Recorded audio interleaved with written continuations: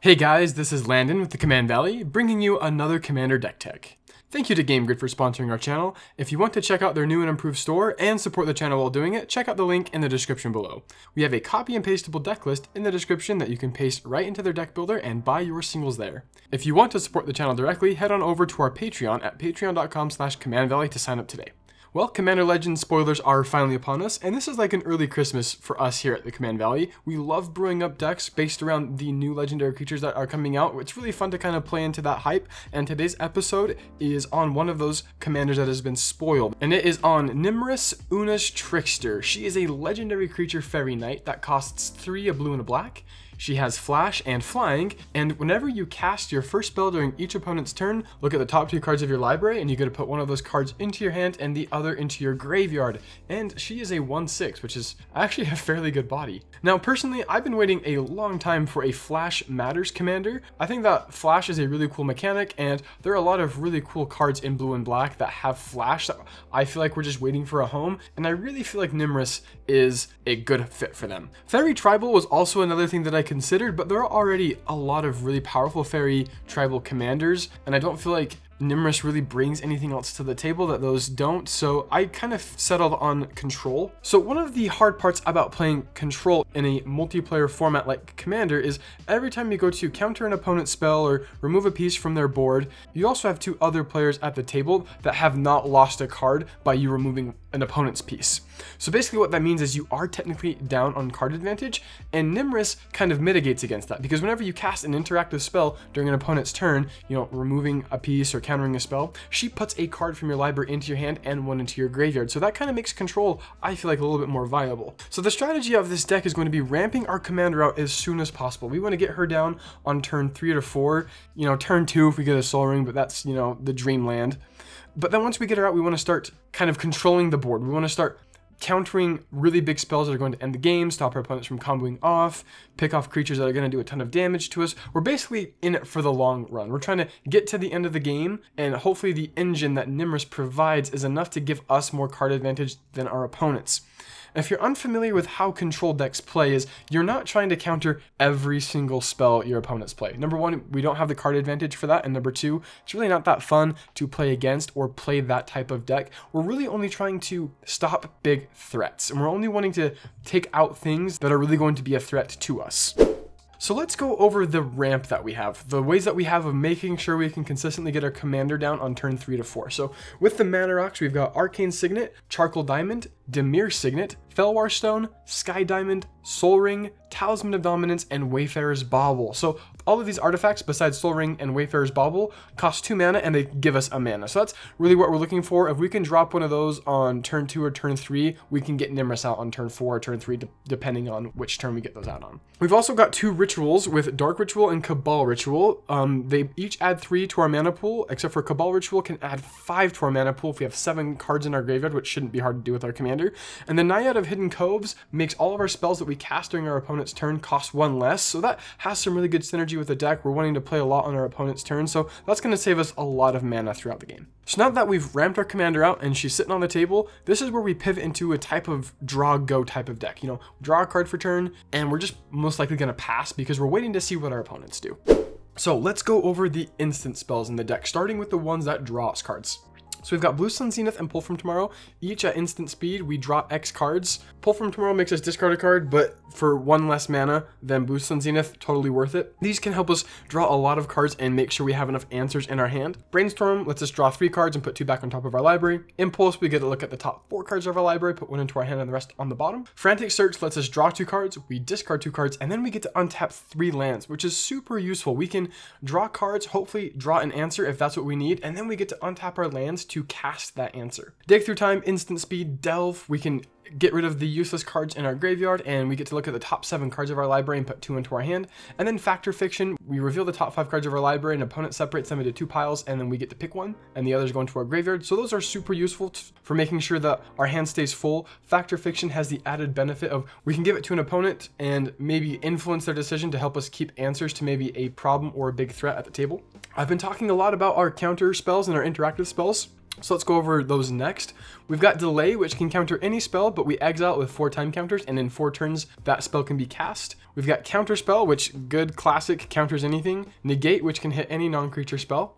Arcane Denial, which can hit any spell, and the person that we counter gets to draw 2 cards at the beginning of the next upkeep, and then we get to draw a card as well. We then have Unwind, which can counter any non-creature spell, and then we untap 3 lands. We then have Rewind, which is kind of similar, except for it can counter any spell, and we get to untap 4 lands. And then we have Drown in the Loch, which is a super flexible spell. I've put it in the counter slot, but it can also be a kill spell depending on what our opponents have in their graveyard. We then have Mystic Confluence, which again can kind of do it all, but it's really in here as a counter spell. So we get to choose 3, and we can choose the same mode more than once. Our options are countering a spell unless its controller pays 3, returning target creature to its owner's hand, and drawing a card. And then we have Muddle the Mixture, which can counter any instant or sorcery spell, but then it has a really powerful ability called Transmute.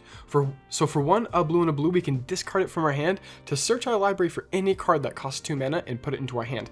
And there's a really important spell in our deck that costs 2 mana. We'll get into that a little bit later. So now let's go over the spot removal. So these are ways we have of picking off creatures right on the spot. So we've got Pongify and Rapid Hybridization, both instant speed, both 1 mana, basically Blue's version of Swords to Plowshares or Path to Exile. We basically replace a really powerful creature with a 3/3 Frog Lizard, which is super useful. We then have Reality Shift, Go for the Throat, Hero's Downfall, and Curtain's Call. Reality Shift can exile any creature, which is super useful against graveyard strategies. Go for the Throat can just hit any non-artifact creature. Hero's Downfall can hit any creature, and Curtain's Call costs a lot less mana if we have all 4 of our opponents, and we can hit 2 creatures with it. We're then playing Snap, which is a super useful spell. We can bounce any creature back to its owner's hand, and then we get to untap 2 lands. Alright, for instant speed board sweepers, we have Aetherize, which returns all attacking creatures to their owner's hand. We then have Evacuation, which is an instant speed, bounce all creatures back to their owner's hand. And then Force of Despair, which I've been waiting a long time to find a good deck for that, and I feel like this one's pretty good. If it's not our turn, we can exile a black card from our hand rather than pay the spell's mana cost, and we destroy all creatures that entered the battlefield this turn. And I really feel like 3 mana to hardcast this really is super worth it, and even if we only hit our opponent's commander or maybe 1 or 2 creatures with this, I definitely think it's worth the cost. Alright, the next group of instants I've kind of called Tricky Tricks. They didn't really fit into the other categories, but I felt like they're really cool interactive spells.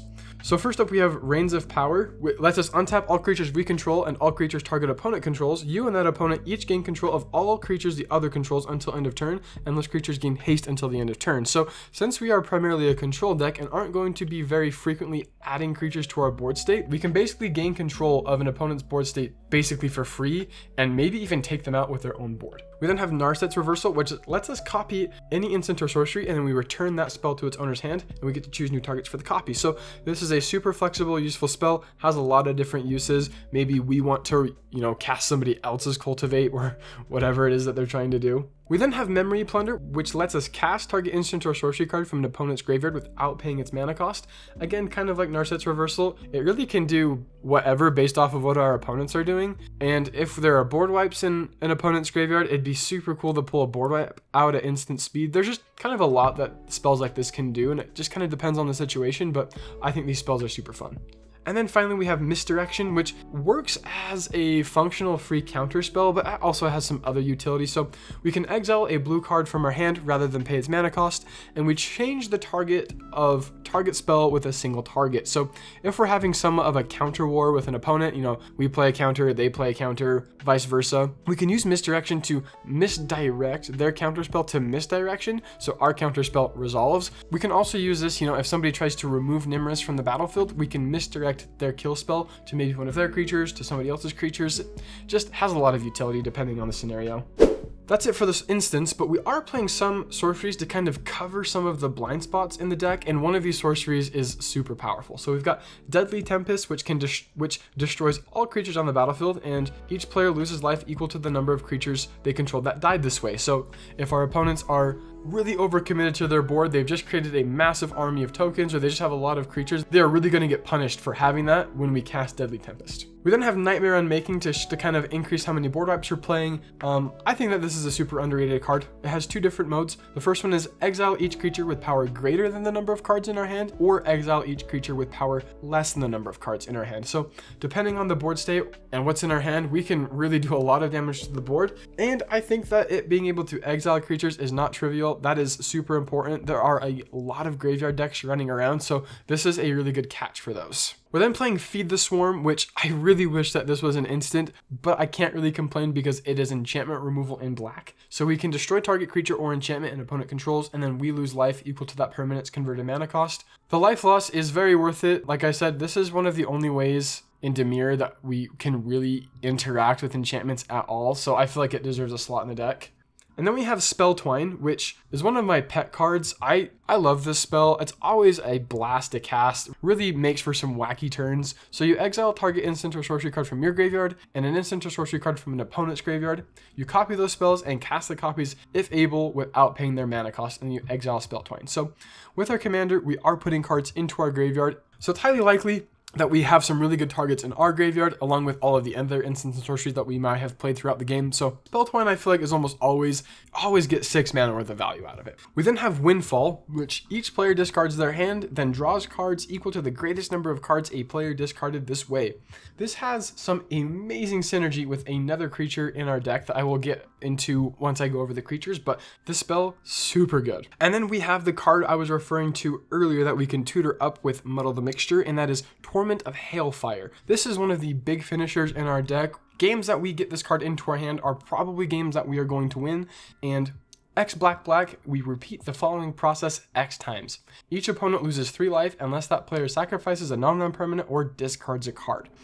So ideally with this deck, what we're trying to do is pick off our opponent's creatures, keep their boards clean, prevent them from drawing a bunch of cards, so we can make it to the late game when they don't have very many resources left, maybe their board isn't super developed, and when we cast this spell with X equal to 10 or 15, this is going to do a lot of damage and probably even close the game out. So this card is super important.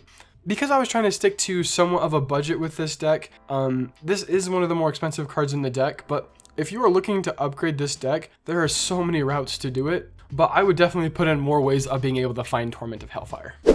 Alright, with all of the non-creature spells out of the way, let's get into the creatures that we're playing in the deck.